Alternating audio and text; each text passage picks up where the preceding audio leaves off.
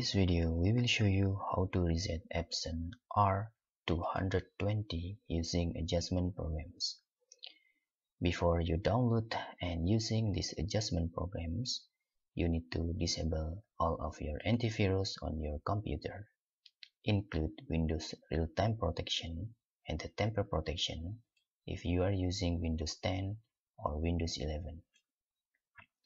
This is I already turned off the real-time protection and the tamper protection. Then you can download this resetter using Google Chrome. We put link into description in here. After you download this resetter, you can just right click and choose extract here.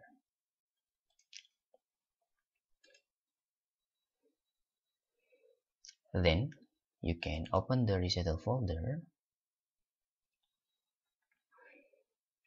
and double click in adjustment programs. Please click accept for the license.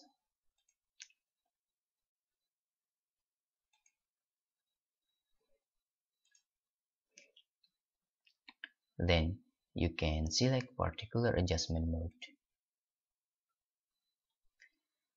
Choose watching pad counter in here and click OK. Please click on main pad counter and click button check. After that, you can click initialization button in here.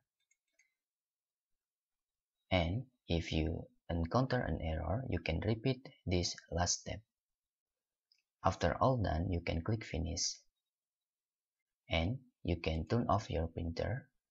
Then you can turn back on your printer again. That's all.